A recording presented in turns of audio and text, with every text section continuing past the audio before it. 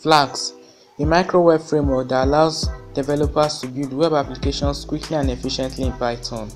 Flask provides a minimalistic approach to web development, focusing on the core functionalities required to build web applications without imposing unnecessary complexity. It follows the MVC architectural pattern, where the model represents the data and logic, and the views handle the user interface, and the controller manages the flow of information between the model and the view.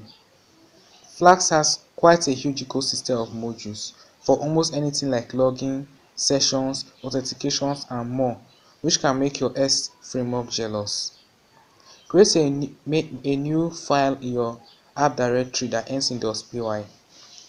Add this piece of code.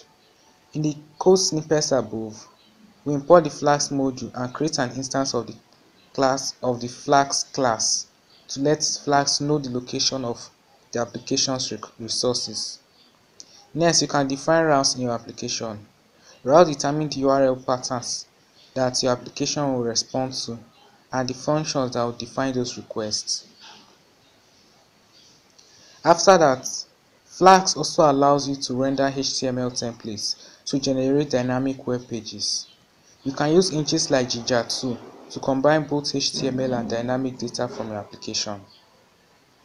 Add this code, and then in the code, the render template function takes in the name of the template file, profile.html, as an argument, and any additional variables you want to pass to the template. The template file includes placeholders that will be replaced with the actual values when the page is rendered. Overall, Flask is pretty badass at creating small yet minimalistic Python apps in Python. This is Flask in 100 seconds. Thanks for watching. Subscribe and I will see you all in the next one.